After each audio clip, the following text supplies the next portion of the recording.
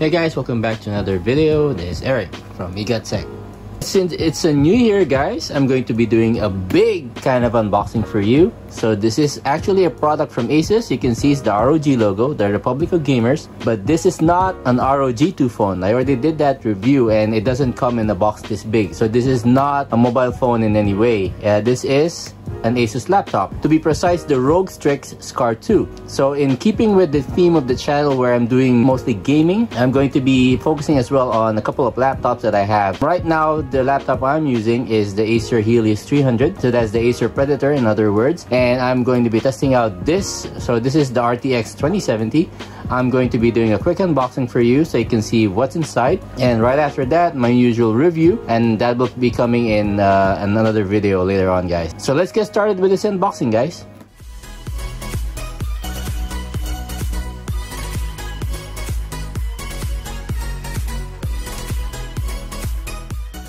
Alright, so it's a big and heavy box. Let's see what's inside. Not sure if you can see it clearly on the camera.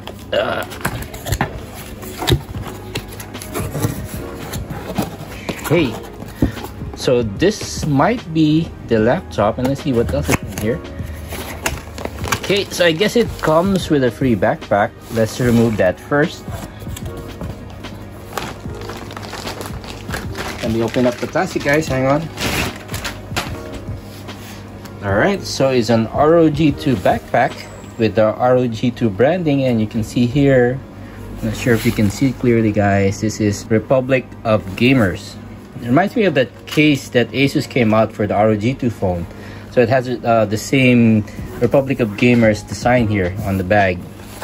Pretty excited to use it, so let's set this aside for now and see what else is in this big box. Okay, still pretty heavy. Okay, let's remove this box. Okay, so this is the laptop, guys. So let's see what's at the back.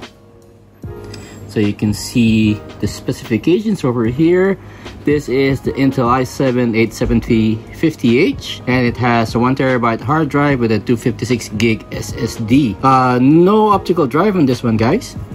And by default, it comes with 16GB of RAM. And it doesn't state what type of graphics card it has, but let's open it up and see what's in here. Let's see how we can open it. Okay, so it opens up like so. I've always been a fan of the way that ASUS boxes their products.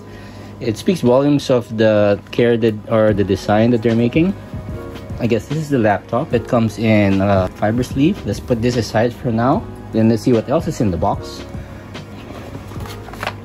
Okay, so we've got here Republic of Gamers. And let's see what's inside. In the box, let's see what's in here. Okay, so you've got user manual. We all read that, right? And you've got, I'm not sure what this is. It says it's Metal Earth. It is mechanical sculpture. So I guess it's something you build. And let's see what else is in here. Another manual and something big. Oh, I guess this is for the 3D metal model kit. It's pretty interesting. So the first time I've seen any of the gaming laptops come with this. I'll see if I can build it, and I'll let you guys know what it looks like. Let's set that aside for now. Let's see what else is in the box. Let's open up the central compartment. Alright, so I guess this is the charging brick. It has the ROG logo, and I know that this is a 230 watt power adapter. It says so right there, 230. Let's set that aside as well. Put it down. Okay, which side will we pick next? Let's pick the right one. Right side. Okay, so I guess there's another smaller box over here. What is this? It says not for sale. Kind of interesting what's in here. Oh, cool. So it's a gaming mouse. I guess it comes with every purchase of a Strix SCAR 2. So this is the Gladius 2 optical gaming mouse. Oh, pretty cool looking. I'm not, is it wireless? Oh, it comes with wires.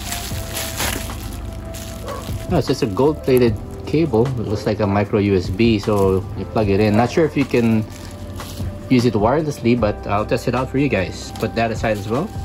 Let's close this compartment down, and let's see what is on the left side. And nothing else here except your power cable. Okay, so that goes in your charging brick or your power adapter. All right, so I guess that's all that there is in the box. Let's close it up.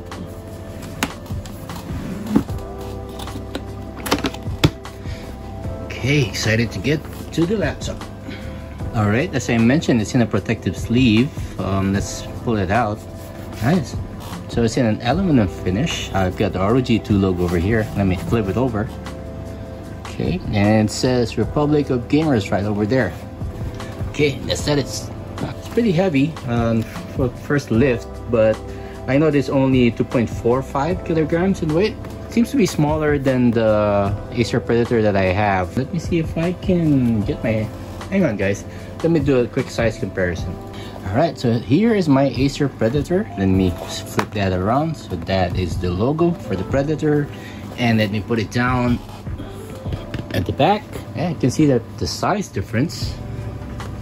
It's a lot larger, but it is the same 15-inch. That is also a 15-inch laptop. Probably this might have smaller bezels, so let's open it up and have a look. Okay, first look, guys, it has the ROG logo on the center here, and it seems that the webcam is here down on the lower right, not at the top where it usually is.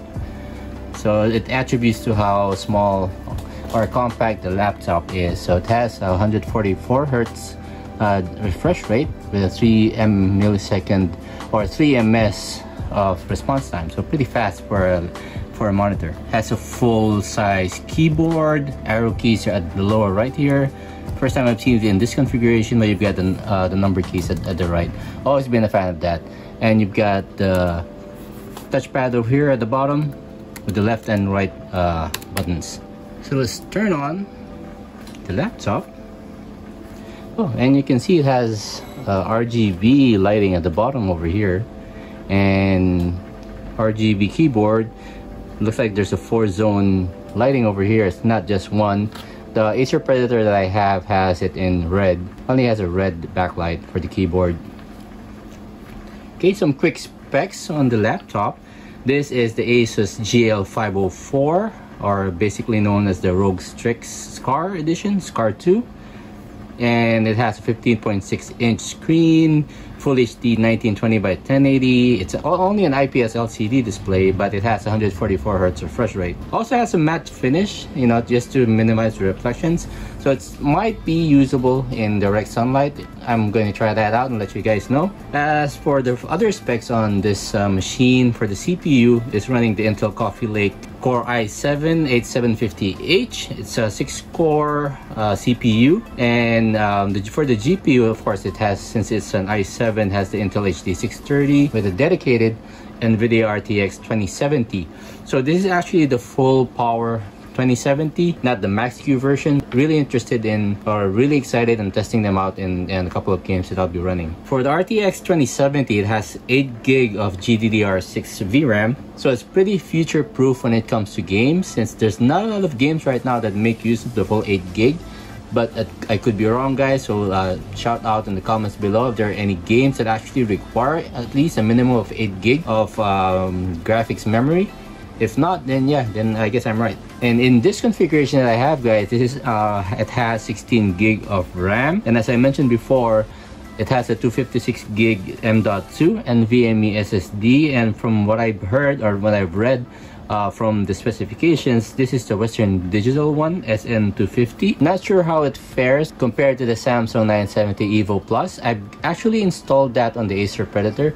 I'm going to be doing a couple of SSD benchmarks as well, and see if I want to replace the existing Western Digital SSD that's already installed on this laptop. For the secondary slot, it has a normal SATA hard drive. It's sitting at 1 terabyte. I'm not sure from which manufacturer it came from, but I'll also let you guys know on that. Alright, so what is a laptop without the ports? So let's see what is here on the left side. Right, let's talk about the ports again, guys. So here you've got, starting from the rightmost side, you've got the headphone jack, and next you've got the USB-C port. Unfortunately, no Thunderbolt support on this one, guys. And then two USB-A ports, an HDMI. You've got the mini display port. You got the LAN cable over here, and of course the power jack, or the power port. Okay, at the back, there doesn't seem to be any ports at the back. It has the ROG STRIX emblazoned here on the back. Let's move to the right side of the laptop. Okay, here you've got another USB-A. Okay, so it's the USB 3.1. So actually all of them are USB 3.1, including these two. And you've got the micro SD card reader, or card reader. And you've got a Kensington lock over here. So if you want to secure your laptop, you've got that option. I haven't set up the laptop yet, guys, so I'm not sure if I can show you any games right now. We can do a quick speaker test for you guys, the same way that I do for any of the new mobile phones that I'm testing. So let's do it here for the laptop. Let me just plug in my password here, guys. Hang on. Keyboard's pretty nice to type in. There's a lot of travel, not much noise, and if you notice here, the WASD keys are actually clear, so it makes it easier to see, or to see the backlight. I'm gonna go around in the settings for the command center and see if I can customize the RGB lighting on the keyboard. Pretty sure I can, but I don't think it's per keys like in some of the newer laptops that have come out. I know this is just a 4-zone one. I'll let you guys know as well. I'll be doing a full review. I'm going to be using it for quite a while, installing a couple of games, doing some benchmarks, and primarily comparing it with the Acer Predator that I have. I'll let you guys know if it's a good value for money, whether it's worth updating to or upgrading to from an Acer Predator. Okay, so as I mentioned, since it has a 230 watt power adapter, the battery is a 66 watt hour one. A couple of sites I've read says the maximum time that you can get from normal use will be around 4 hours, 4.5 hours. But I'll do some testing, of course. I'm not going to be doing a lot of gaming with this on the battery. It's going to be gimping performance since, you know, you're running on battery. So it's the preferred way of actually using the laptop is like a desktop, where you've got it plugged in to your outlet, or you've got it plugged into your wall. Kind of defeats the purpose of being a laptop where it means that you can bring it anywhere you go. It's actually much easier to bring a laptop to LAN parties, or if you're going to be competing in tournaments, instead of bringing a full-size desktop. Those are pretty heavy, so you've got to bring a desktop and a monitor separately. At least this one is just a matter of bringing the laptop on its own. Okay, so I've connected the Wi-Fi. Let's open up a browser real quick. By default, of course, you've got the Edge browser. So that's what's new that came in Windows 10. Let's go to YouTube. Alright, so this is my usual NCS, or no copyright sound test, and it's the Synco one. Let me play it for you guys real quick.